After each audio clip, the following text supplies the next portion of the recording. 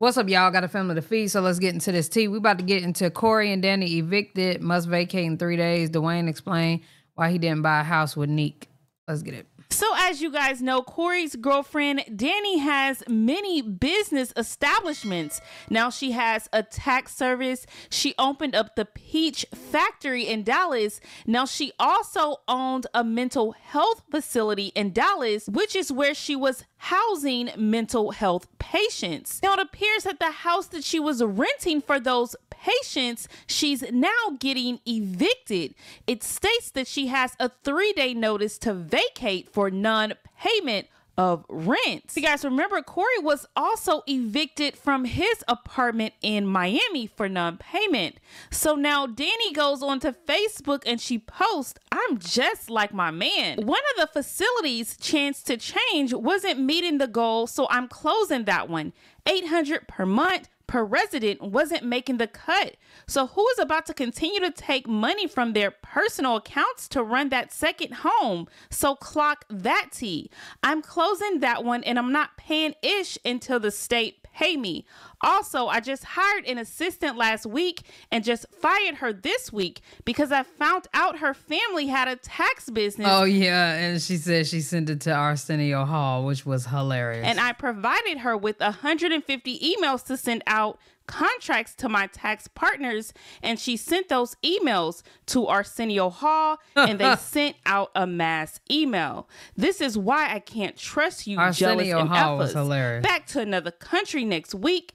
Kenya, here we come." So now Sherelle, the girl that's been exposing Danni for everything, went to explain in full detail what happened and how Danni put a lot of people out on the streets by closing that house. To be low down and dirty, but to sit there when people are literally at their wits' end, have nowhere to go, nobody to turn to, and they've pretty much given everything to you and you act like you don't care, you ignoring them, or you pretending like so much other shit in your life is so much better than, so much more important than the shit that you actually have going on. The shit is sick.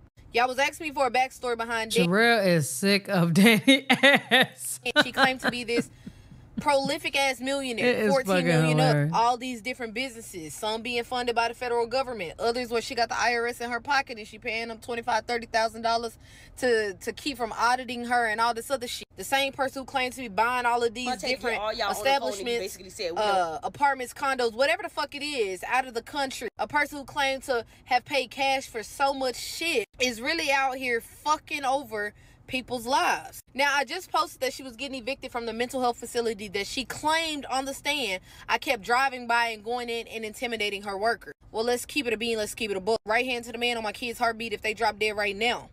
I never drove by this girl's establishment. Well, not by the mental health facility. Never drove out there. Fuck, I'm going to Fort Worth for.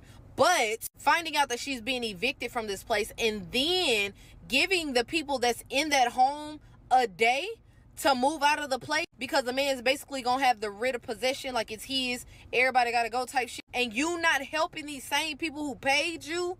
Better yet, let's just read the email so y'all can get a better understanding of what I'm talking about. Dear Chastine, I'm not gonna lie, we already posted this, but for some reason it's like everybody not seeing it because they keep sending it to me.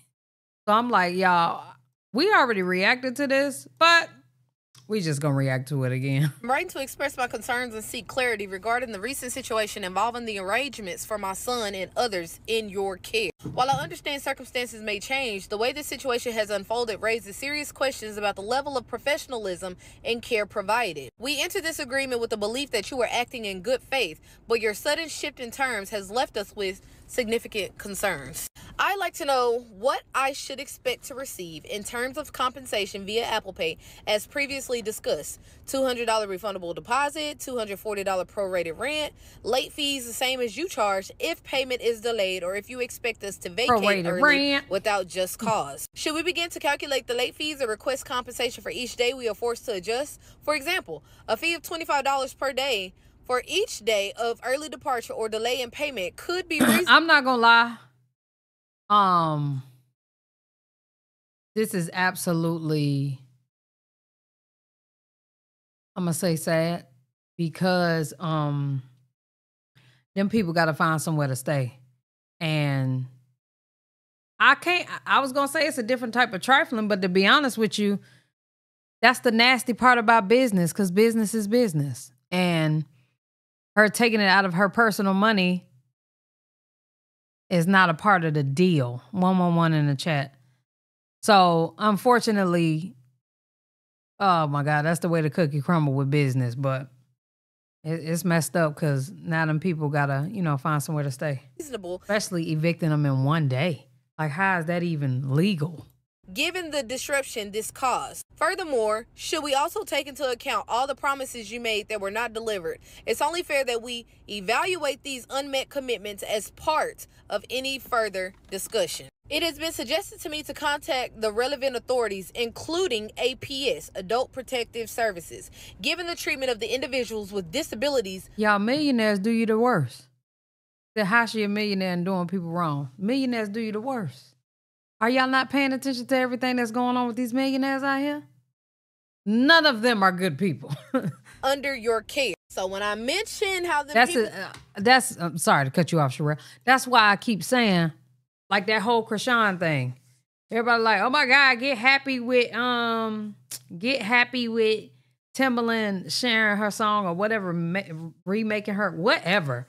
It looked like not only was it a clout move, it was a move of, let me be the one to mix and master the song. And now let me create it this way. He took away from how she had it and made it his own thing. That's not something to be happy about. Like, well, hopefully that's her song, if not.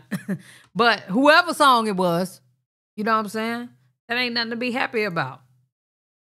Was being treated in that mental health facility, how they had the best one, the smartest one, the more competent one handing out medicine, because the people that was working there quit because Danny wasn't paying them. So how you have a mental health facility, but then you have the people that's supposed to be living there receiving care, doing the work of the people that you're supposed to hire to be there, but you're getting all this money from the government. They're paying you X amount of dollars monthly, but you can't pay the rent. You can't keep. And then why did the government not pay her at that point? Because she said like she waiting on money from the government.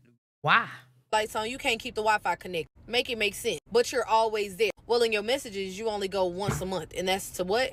Collect money. Okay. Additionally, a report to the Better Business Bureau and other professional bodies has been recommended. However, this is not a step we want to take lightly. Our intention is not to harm you or your reputation, but rather to help you make better, wiser decisions that align with integrity and professionalism. This is your opportunity to correct course and demonstrate the compassion and fairness that these individuals deserve. We want to support you in building a better reputation and improving your practices to truly benefit those in need. It is our hope that you can see this as a lifeline and an opportunity to act with integrity. There are serious ethical concerns about profiting from the vulnerability of others. I sincerely hope this is not the direction you are taking.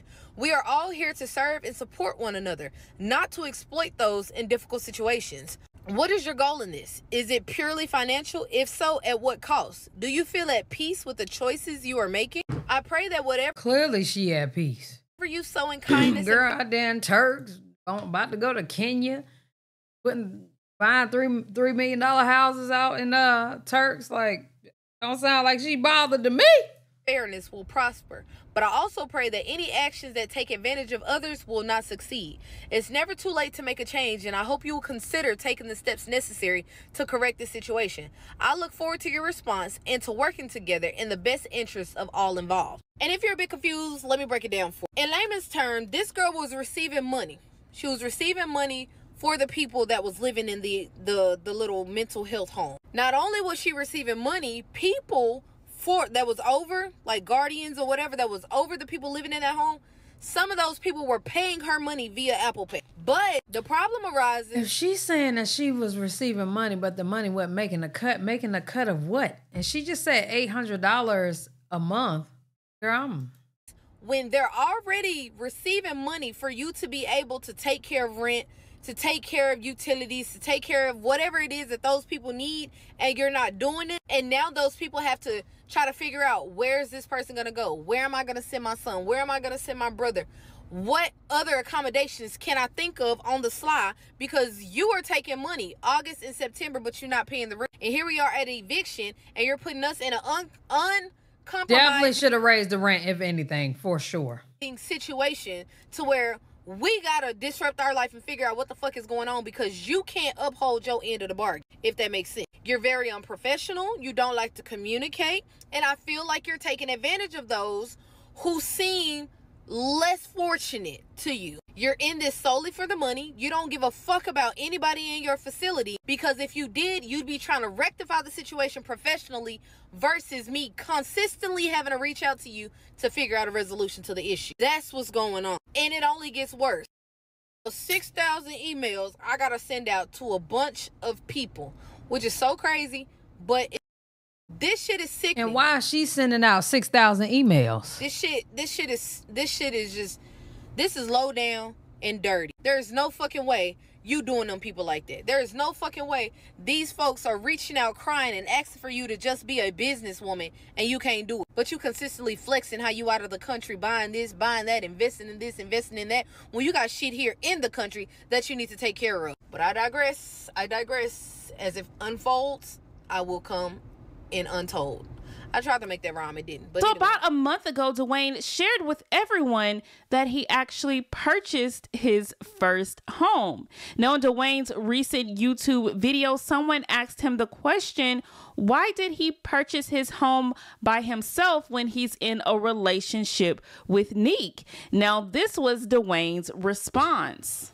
Let me see. Because I'm on there, I'm trying to see what it said. Oh, they said, I didn't see anyone ask this question, but how does buying yourself a home further the growth of you and your partner? Y'all 3 years in buying individual homes. And I really wanted to answer that question. Me personally, I think, Nique wants her own house too. And I think she should have her own house, because that's, as the individual, I think everybody should own something. He is absolutely correct. She should buy a house for herself, her and her son, just to own. That don't necessarily mean, we won't have a house together. You own them. I'm not going to sit there and say, you want to buy a house with me?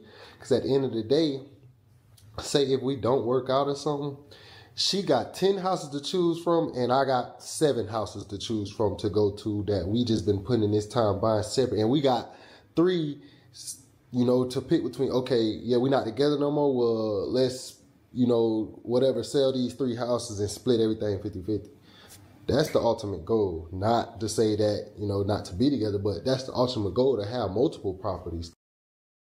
For them being young and the way they get into it with each other, that was a smart move. Period. Y'all let me know what y'all think down in the comment section below. I'm done with this video. Love y'all. Appreciate y'all. Hey.